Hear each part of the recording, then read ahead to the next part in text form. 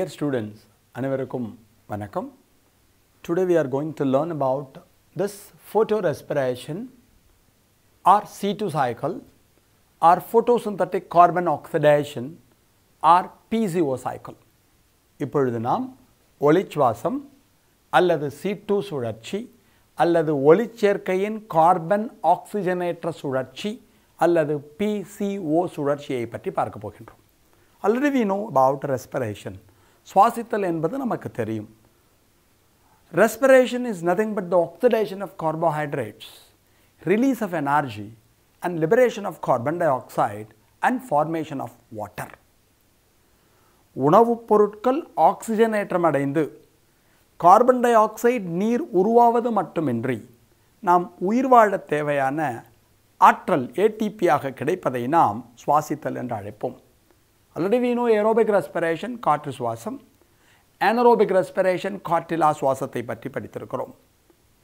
Here we are going to learn about the photorespiration, ஒளி சுவாசத்தை பற்றி காணப்போகின்றோம். அப்படின்னா என்ன சார்?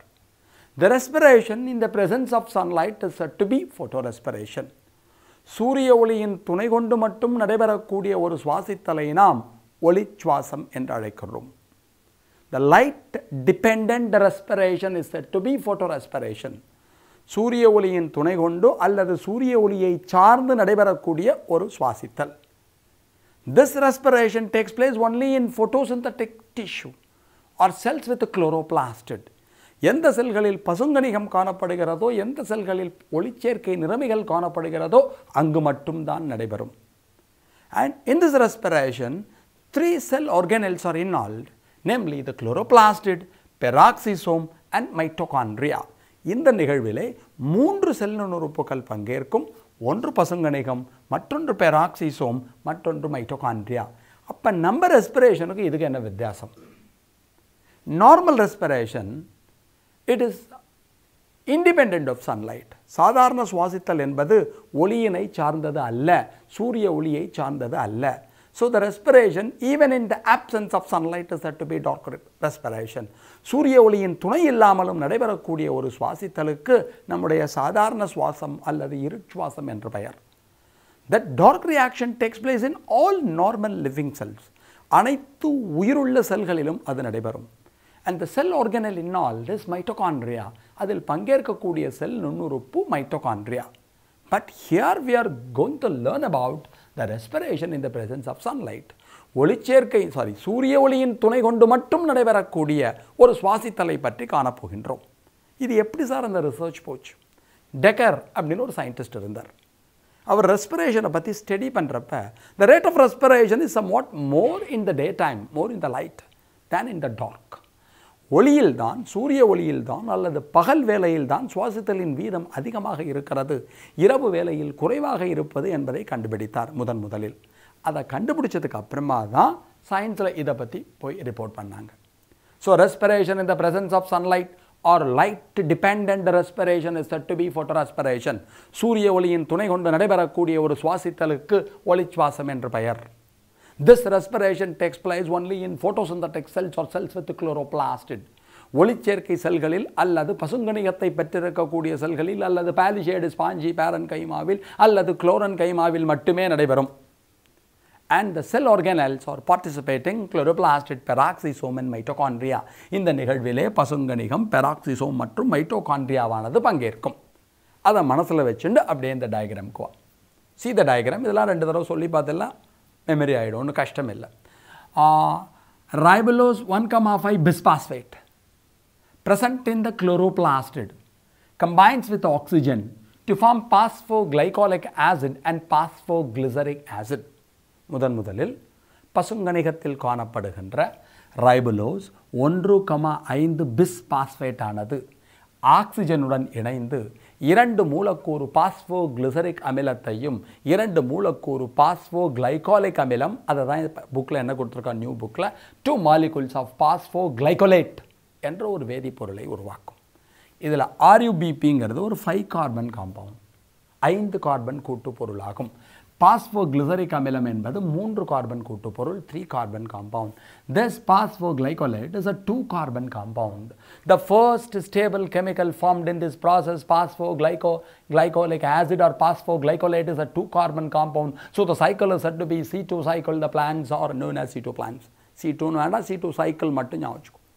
இந்த நிகழ்வில் முதலில் தோன்றுகின்ற ஈற்று பொருள் பாஸ்போகிளைகோலேட் அல்லது பாஸ்போகிளைகோலிக் அமிலம் என்பது ஒரு 2 கார்பன் கூட்டுப்பொருள் ஆதலால் இதனை C2 சுழற்சி என்று அழைப்பர். தாவரம் வேண்டாம், C2 பிளான்ஸ் வேண்டாம், C2 சைக்கிள் அப்படிங்கிறத ஞாபகம் வச்சுக்கோ. ஏன்னா முன்னாடி நம்ம C3 சைக்கிள்னு ஒன்று படிப்போம், C4 சைக்கிள்னு ஒன்று படிப்போம். அங்கே C3 பிளான்ஸ், C4 பிளான்ஸ்னு வரும். இங்கே சுழற்சியை மட்டும் ஞாபகம் வைத்துக் கொள்ளுங்கள், not plans. So first stable chemical formed in this process, phosphoglycolate, is a 2 carbon compound. So the cycle is said to be C2 cycle. இதில் முதலில் தோன்றுகின்ற ஈற்று பொருள் பாஸ்போகிளைகோலேட் என்பது 2 கார்பன் கூட்டுப்பொருள் ஆதலால் இதை C2 சுழற்சி என அழைக்கிறோம். பழைய சிலபஸில் இங்கே ஒரு என்சைம் பார்ட்டிசிபேட் பண்ணுறதை கொடுத்துருப்பான், நீ மறந்துருக்க மாட்டேன். இந்த ப்ராசஸில் ருபிஸ்கோ என்சைம் RUBP கார்பாக்சிலேஸ் என்ற ஒரு நொதியானது பங்கேற்கும். 2 molecules of phosphoglycolate dephosphorylated to form 2 molecules of glycolate. இந்த பாஸ்போகிளைகோலேட் ஆனது பாஸ்பேட்டை இழந்து கிளைகோலேட்டாக மாறும். This glycolate diffused into the peroxisome where it is converted into glyoxylate and hydrogen peroxide. இந்த கிளைகோலேட் ஆனது பெராக்சிசோம் என்ற செல் நுண்ணுறுப்பின் உட்புறத்தே நுழைந்து கிளைஆக்சலேட்டாகவும் ஹைட்ரஜன் பெராக்சைடாகவும் மாறும். This 2 molecules of glyoxylate is converted into 2 molecules of glycine.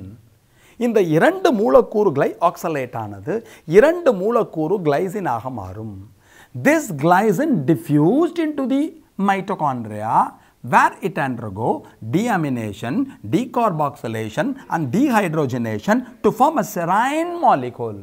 இந்த 2 மூலக்கூறு கிளைசின் மைட்டோகாண்ட்ரியாவில் கார்பன் நீக்கம், அமோனியா நீக்கம், hydrogen நீக்கம் அடைந்து செரைன் என்ற மூலக்கூறாக மாறும்.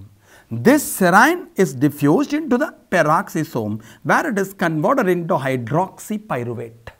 இந்த செரைனானது பெராக்சிசோமின் உட்புறத்தை சென்று ஹைட்ராக்சிபைருவேட்டாக மாறும். This hydroxypyruvate reduced to form glycerate. இது ஹைட்ரஜன் சேர்ப்பின் மூலமாக ஒடுக்கமடைந்து கிளிசரேட்டாக மாறும். This glycerate diffused into the chloroplastid where it phosphorylated to form phosphoglyceric acid. இந்த கிளிசரேட் ஆனது பசுங்கணிகத்தின் உட்புறத்தை சென்று பாஸ்பாரிகரணம் அடைந்து பாஸ்போகிளிசரிக் அமிலமாக மாறும். This phosphoglyceric acid goes to the Calvin cycle. இது கால்வின் சுழற்சி என்று அழைக்கப்படுகின்ற இருள் வினைக்கு சென்றுவிடும். இதுதான் சைக்கிள். இந்த சைக்கிள் ஏன் நடக்கிறது அது போகிறதுக்கு முன்னாடி திருப்பி ஞாபகப்படுத்துகிறேன் பார். RUBP ரைபலோஸ் 1,5 பிஸ்பாஸ்பேட் ஆக்சிஜனோடு சேரும் in the presence of Rubisco enzyme RUBP carboxylase to form phosphoglyceric acid and phosphoglycolate. In the phosphoglycolate, first stable chemical with 2 carbons, so it is said to be C2 cycle. This phosphoglycolate dephosphorylated to form glycolate. இது பாஸ்பேட்டை இழந்து கிளைகோலேட்டாக மாறும். Glycolate diffused into the peroxisome. அது பெராக்சிசோமின் உட்புறத்தை செல்லும். Where it is converted into glyoxylate and hydrogen peroxide. அது அங்கு glyoxylate ஆகவும் hydrogen peroxide ஆகவும் மாறும். This glyoxylate is converted into glycine. அது glycine ஆக மாற்றமடையும். Glycine diffused into the mitochondria. மைட்டோகாண்ட்ரியாவின் உட்புறத்தை செல்லும். Where it undergo decarboxylation, deamination and dehydrogenation to form a serine molecule. அந்த glycine மைட்டோகாண்ட்ரியாவிலே கார்பன் நீக்கம், அமோனியா நீக்கம், ஹைட்ரஜன் நீக்கம் அடைந்து செரைன் மூலக்கூறாக மாறும். இந்த செரைன் திருப்பி diffused into the peroxisome, பெராக்சிசோமின் உட்புறத்தை சென்று converted into hydroxypyruvate என்ற ஒரு பொருளாக மாறும். இந்த hydroxypyruvate reduced from glycerate, கிளிசரேட்டாக ஒடுக்கமடையும். This glycerate diffused into the chloroplastid, பசுங்கணிகத்தின் உட்புறத்தை செல்லும். Where it phosphorylated to form phosphoglyceric acid. Phosphate சேர்ப்பின் மூலமாக பாஸ்போகிளிசரிக் அமிலமாக மாறும். This is a cycle. இது ஏன் நடக்கணும்? அட்மாஸ்பியரில் கார்பன் டை ஆக்சைடே இல்லை, R atmosphere with less carbon di oxide, more oxygen. Oxygen ரொம்ப நிறையா இருக்கா? நம்மளுக்கு ஃபோட்டோசிந்தசிஸில் 2 ஸ்டெப்பு தெரியும். ஒன்று லைட் ரியாக்ஷன் ஒளிவினை, இன்னொன்று டார்க் ரியாக்ஷன் இருள்வினை. இருள்வினையின் போது என்ன ஆகும்? கார்பன் டை ஆக்சைடு செடியை எடுத்துட்டு அதை கார்போஹைட்ரேட்டாக கன்வெர்ட் பண்ணும். இப்போ அட்மாஸ்பியரில் கார்பன் டை ஆக்சைடு ரொம்ப கம்மியாக இருக்குது, செடி மேலே லைட்டு பட்டுக்கிட்டே இருந்தால் it leads to photo oxidative damage. ஒளியினால் ஆக்சிஜனேற்றம் அடைந்து நிறமிகள் பாதிக்கப்படும். To prevent photo oxidative damage the plant undergo C2 cycle. தாவரங்கள் தம்மை பாதுகாத்துக் கொள்வதற்காக, ஒளி ஆக்சிஜனேற்ற நிகழ்விலிருந்து தம்மை பாதுகாத்துக் கொள்வதற்காக அண்டர்கோ த C2 சைக்கிள் ஒரு ஃபோட்டோரெஸ்பிரேஷன். ஃபோட்டோரெஸ்பிரேஷன் அல்லது C2 சுழற்சிக்கு அவர்கள் செல்வார்கள். What are the advantages? Significance, importance, முக்கியத்துவம் என்ன? Point number 1, glycolate protect the plant cells from photooxidative damage. மீசோஃபிலிலே காணப்படுகின்ற குளோரோபிளாஸ்டினை, பசுங்கணிகத்தினை ஃபோட்டோ ஆக்சிடேட்டிவ் டேமேஜ், ஒளி ஆக்சிஜனேற்ற நிகழ்விலிருந்து கிளைகோலேட் என்ற வேதிப்பொருளானது பாதுகாக்கும். இது நம்பர் 1. கன்சியூம்ஸ் மோர் NADH2. NADH2 என்பதை அதிகமாக இந்த நிகழ்வானது ஏற்றுக்கொள்ளும். ஒடுக்க the reducing power NADH2. And finally, glycine and serine, precursor of chlorophyll proteins and nucleotides. Precursor என்ற சொல்லின் பொருள் முன்னோடி.